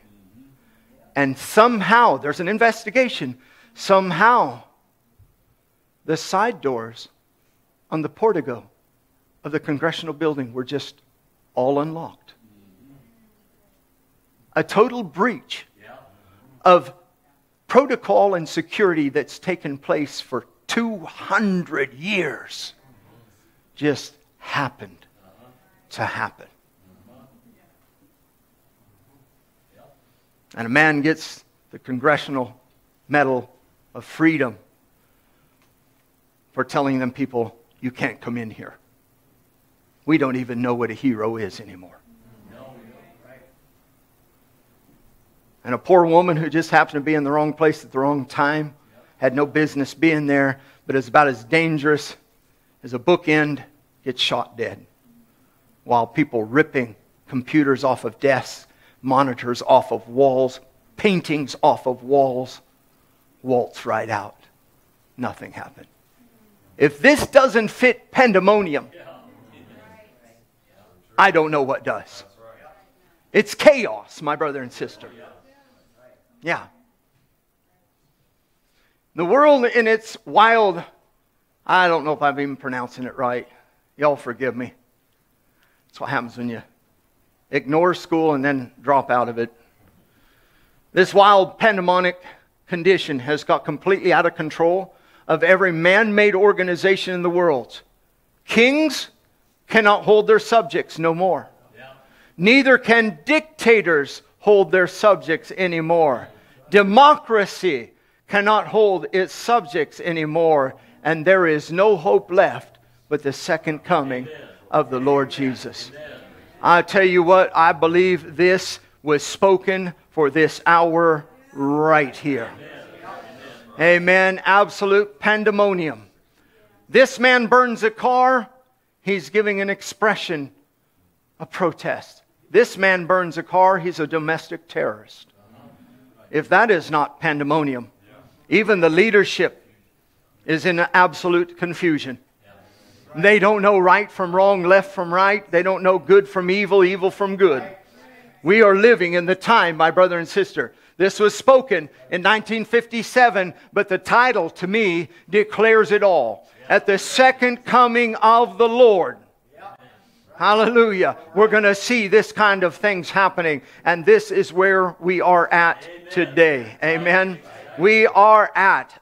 You know what? I could say this right here could be pulled out and made into what would you call it? I'm trying to think of the words. Amen. A current events. This could be brought in, taught to our homeschool kids and public school kids as a current event. This is what's happening. A prophet of God stood up under the anointing, preached the word, and said, you're going to see complete pandemonium come into our nation. You're going to see illogical things. You're going to see things that are so far out of the word of God, my brother and sister, that it will just boggle your mind, might even terrify you. But don't worry. When these things appear, look up. Look up, your redemption draweth nigh. Why? The spirit of two queens. Now, I won't go into it because it's a little deeper, and I'm not one that usually likes to just jump into all these things. But my brother and sister, the prophet's testimony of a season coming, of a leadership. There's never been an inauguration with so many women with purple dresses on.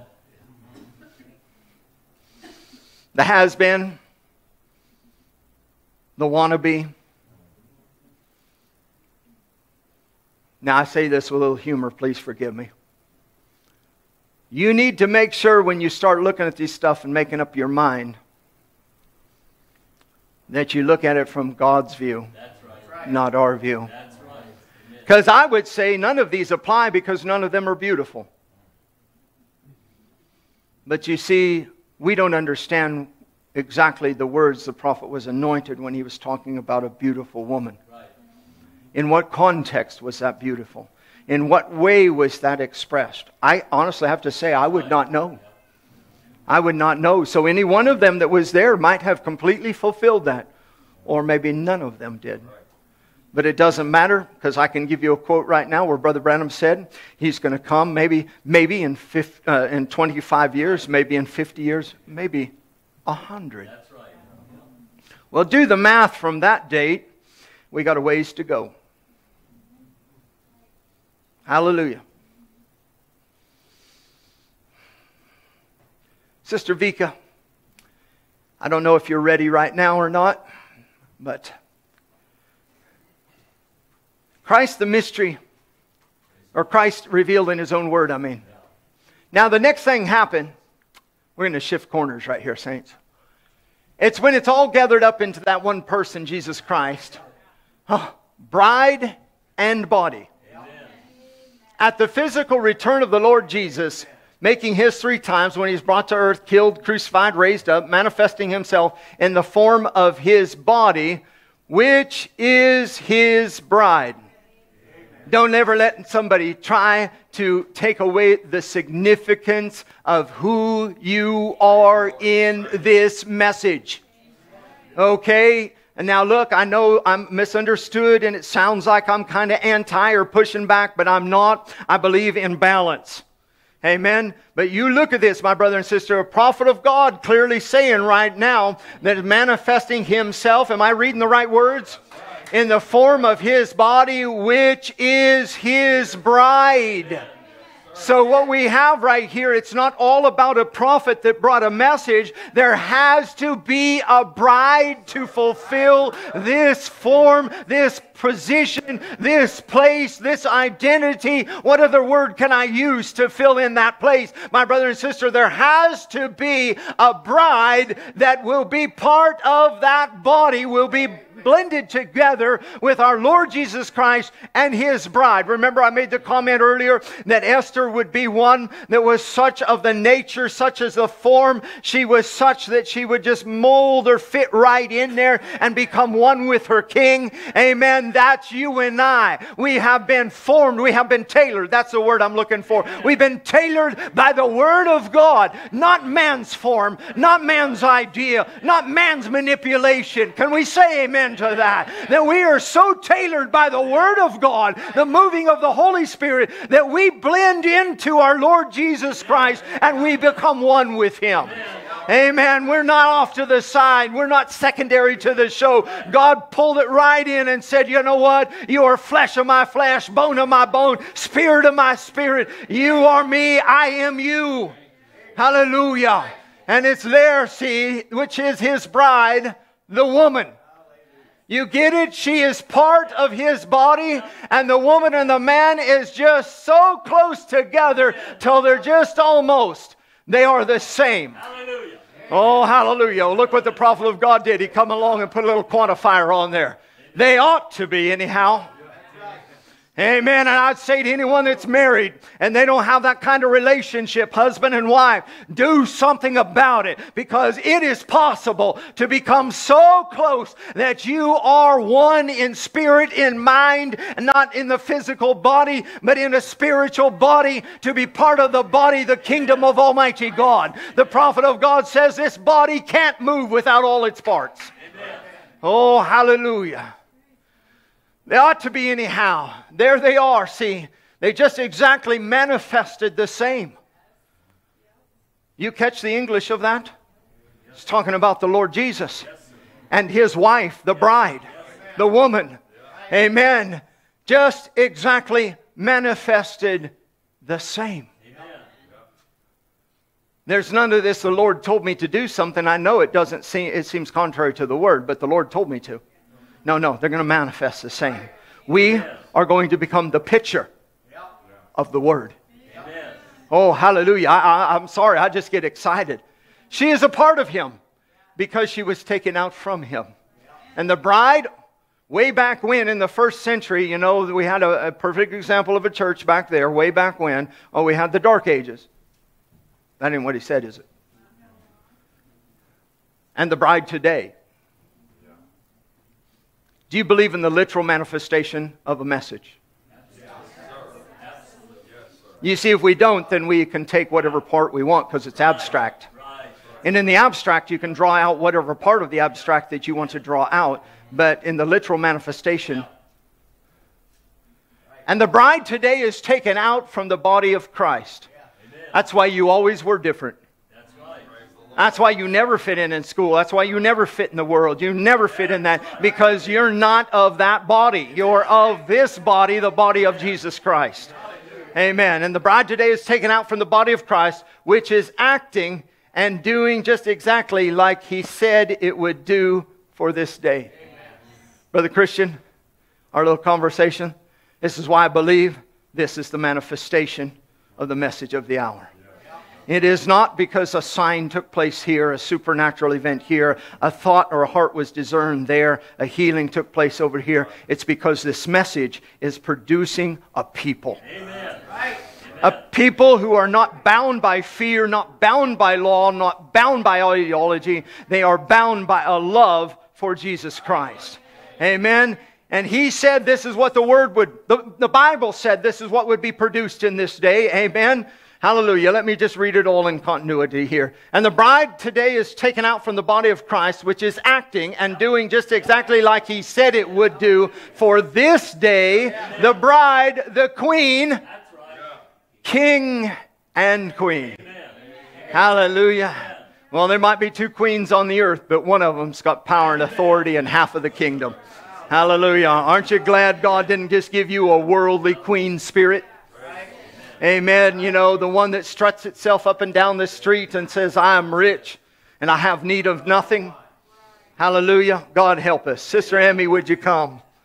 Hallelujah. You know, saints, we have this lovely, lovely experience today. Our sister Vika, God been dealing with her heart. Amen. And as the Lord deals with our young people, old people, whoever it might be, people.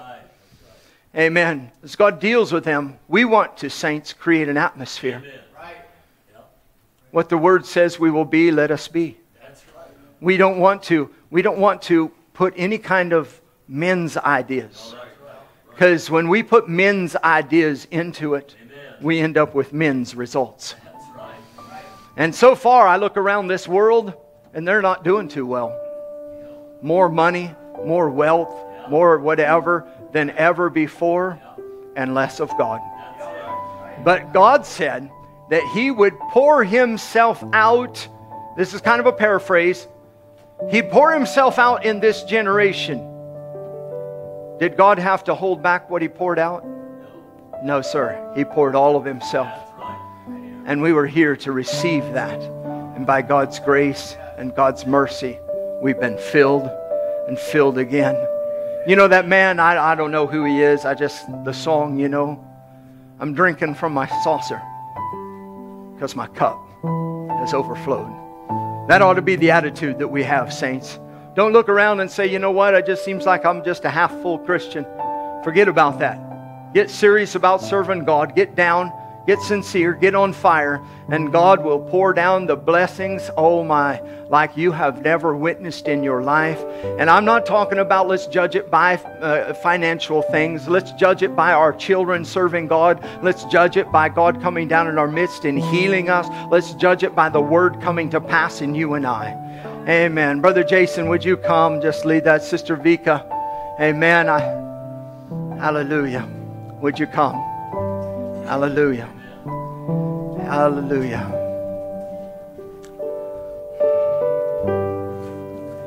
Isn't it beautiful? Amen. Brother Alex, would you put Acts 2:38 up on the screen, please? Sorry, I forgot to add that to the bottom of my little list. You see, my brother and sister, we have been given this lovely commission. We've been given this just gorgeous, beautiful position as sons and daughters of God. And as the Word would come to pass, we would find ourselves looking in a world that increasingly is caught up. I just read a little deal the other day. This young girl, she's 17 years old, sings some kind of Spanish pop, hip-hop mixture or whatever. And she's a sensation. Everybody's so excited about this young girl. And the girl that fixes her hair is now famous. And the girl who does her fingernails is now famous. And the girl who picks her clothes is now famous. And now she believes she's an authority on what we should do. God help that little girl. That someone with a brain would actually burst into her world and let her see she's not a substitute for God. And that we without God are empty, void, and vain. You know, the question they asked Peter. Peter under inspiration, right? He has the key. He says unto them, repent. Be baptized, every one of you, in the name of Jesus Christ for the remission of sin. And ye shall. I don't know that there's any more positive statement can be made than ye shall receive. What is it? A gift. In other words, God didn't just say by happenstance, but I have a gift for you.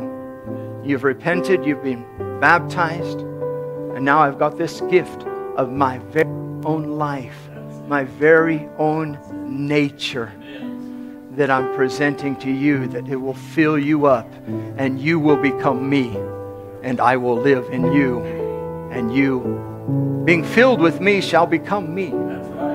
And you will live out and become a written epistle, read of all men. Isn't this a beautiful song?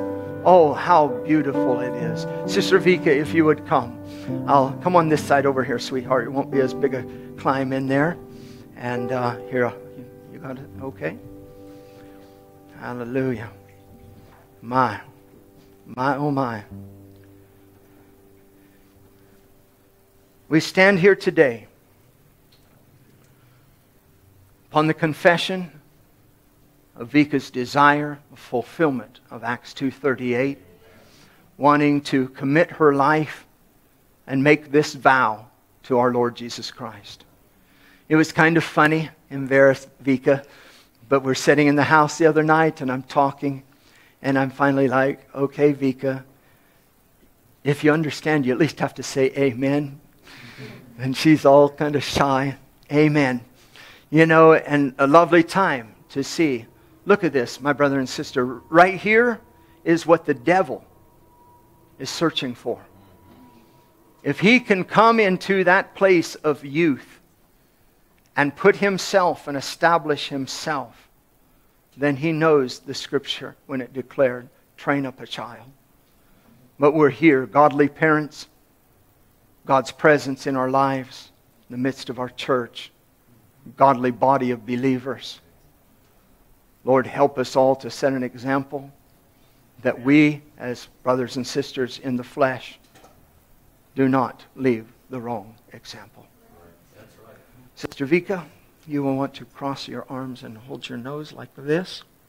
Upon your confession of faith of Jesus Christ as your Lord and Savior, I am privileged to baptize you in the name of the Lord Jesus Christ.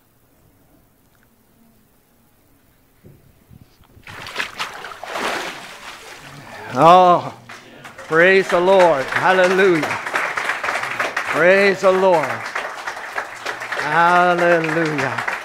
I'll help you out this side. Hallelujah. Now, Sister Vika is going to go get dried off. And then when she comes back, we are going to welcome her into the body of the Lord Jesus Christ. Amen. Amen. Hallelujah. I'm in that number. Oh, hallelujah. I'm in that number. I'm in that number, robed in white. I'm in that number. Oh, blood washed number. I'm in that number, robed in white.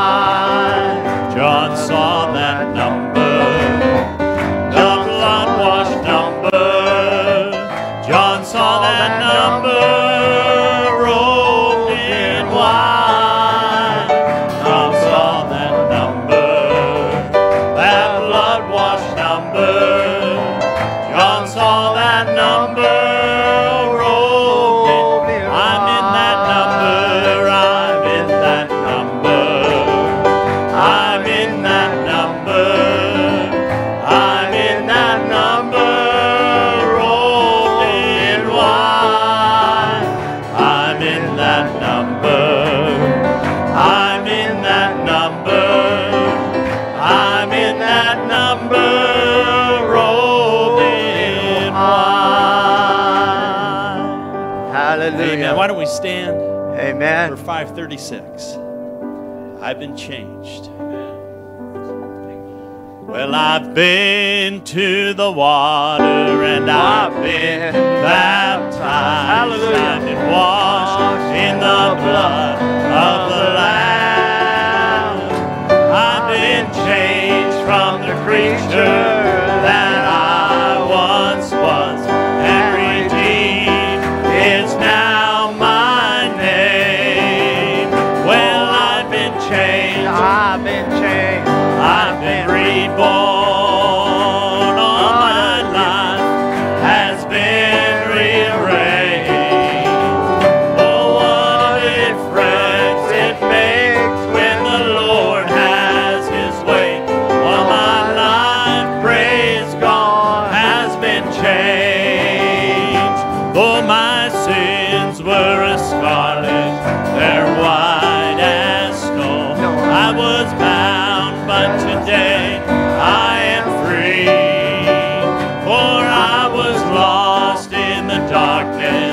but now I'm found. I was blind, but now I see. Well, I've been changed. I've been reborn. All my life has been rearranged. Oh, what a difference it makes when the Lord has His way. All my life, praise God, has been changed. When at last in His presence I stand above, He will dry every tear from my eyes. And I'll thank Him for giving a wretch like me a new home beyond the sky. For I've been changed. Oh, I've been reborn. Yes, all my life has been rearranged. Oh, what a difference it makes when the Lord has His way. All my life, praise God, has been changed. Oh, I've been changed. Oh, I've been changed. And I've been reborn. All my life has been rearranged. Oh, what a difference it makes when the Lord has His way. All my life, praise God, has been changed. Well, though my sins were as scarlet, they're white as snow. I was bound, but today I am free. For I was lost in the darkness, but now I'm found. For I was blind, but now I see. Well, I've been changed, I've been changed. and I've been reborn. Well, all my life has been rearranged. Oh, what a difference it makes when the Lord has His way. All my life, praise God, has been one more time. Well, I've been changed, Hallelujah. and I've been reborn. All my life has been rearranged. Oh, what a difference it makes when the Lord has His way. All my life, praise God, has been changed. Hallelujah. Amen. Thank you, Lord. Praise the Lord. Hallelujah. Praise the Lord. Amen. Hallelujah. Number 870. Are you washed? Do you know what it is? Not to have one guilty feeling. Thank you, Amen. Lord. Do you know what it is not to have one guilty feeling, not to wonder where you're going when you die? Not condemned of the past, not afraid of what tomorrow holds in store, and know the reason why. Yes, that's just how it is when you go down in the water, 'cause by faith you believed in what you've heard. It's no impossible dream. You can start over clean when you're washed by the water of the Word. Oh, are you washed Oh, yes, I am. by the water? Are you washed by the water of the Word? Oh, are you washed by the water? Oh, I'm washed by the water of the Word. It's like being born again with a whole new life to live, never having to look back to what you've been. 'Cause according to the Lord, you just started your existence and where He's concerned, there never was no sin. For when God looks your way, He no longer sees a sinner but a saint who's been washed white as snow. Not by anything we've done, by the blood of God's own Son. Oh, are you washed by the water of the Word? Oh, yes, I'm washed by the water. Oh, I'm washed by the water of the Word. Oh, yes, I'm washed by the water. Oh, I'm washed by the water of the Word. I like this. Well, it's like being born again, with a whole new life to live, never having to look back to what you've been. 'Cause according to the Lord, you just started your existence, and where He's concerned, there never was no sin. For when God looks your way, He no longer sees that sinner but a saint who's been washed white as snow.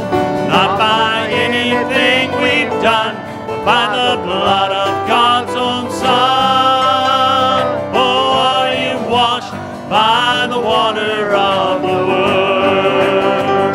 Oh, yes, I'm washed by the water. Oh, washed by the water of the Word.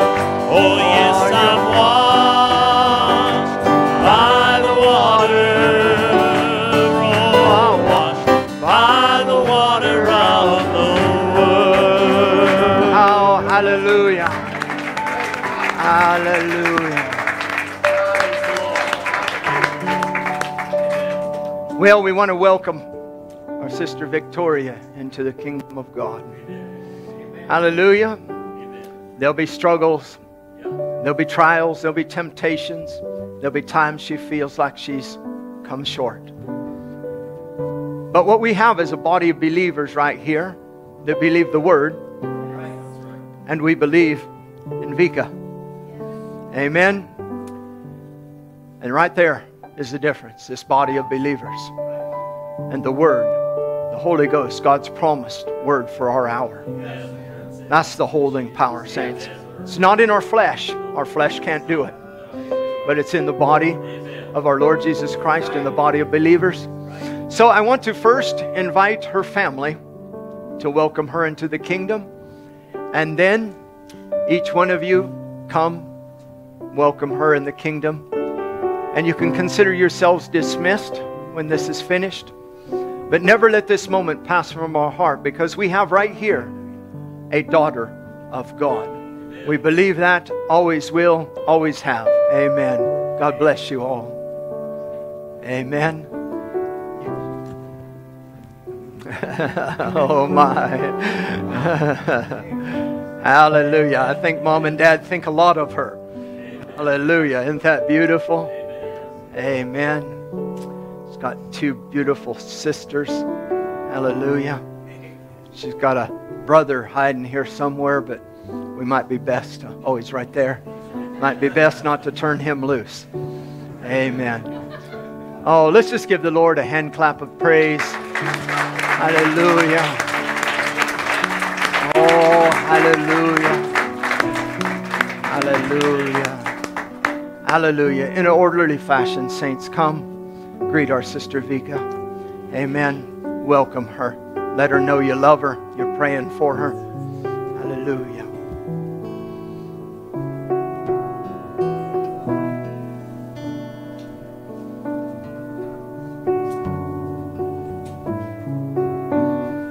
Oh, hallelujah. Brother Jay, you got something we can sing softly?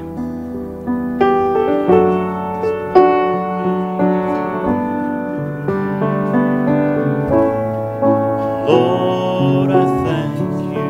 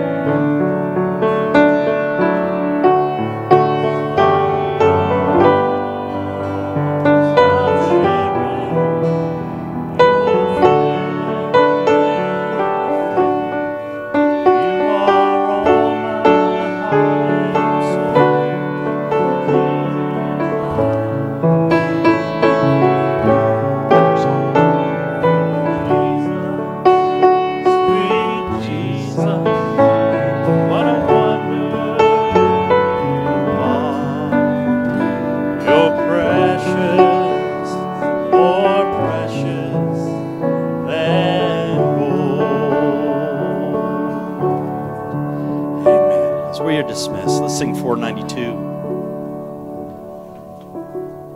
Key of D.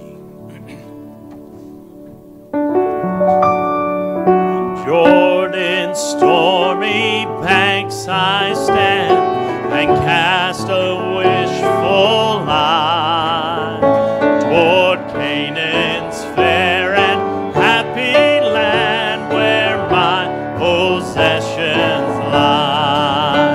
I am bound for the promised land. I am bound for the promised land.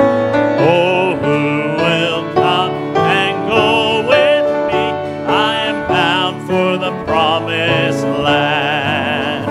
No chilly winds nor poisonous breath can reach that healthful shore. Sickness and sorrow, pain and death are feared and felt no more. I am bound for the promised land. I am bound for the promised land. Oh, who will come and go with me? I am bound for the promised land. When shall I reach that happy place